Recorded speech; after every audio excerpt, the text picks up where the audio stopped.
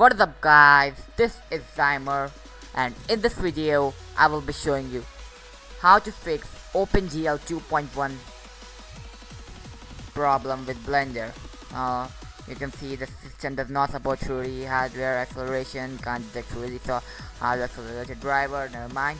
We'll be solving it and you will know how to solve it at the end of the tutorial.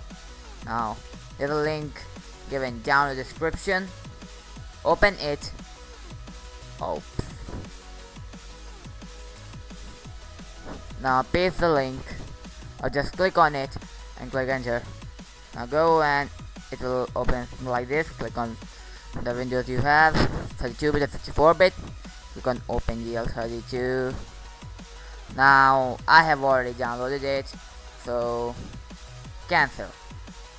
Now it will be in the download folder.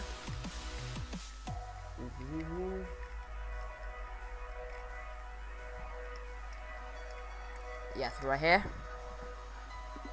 And now open the OpenGl 32 DLL.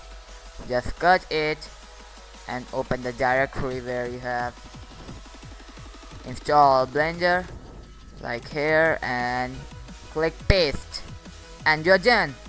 Now open Blender. You can see it's working, and you're done. If it works for you, don't forget to hit that like button and subscribe for more. Thanks for watching. This is Zimer signing off.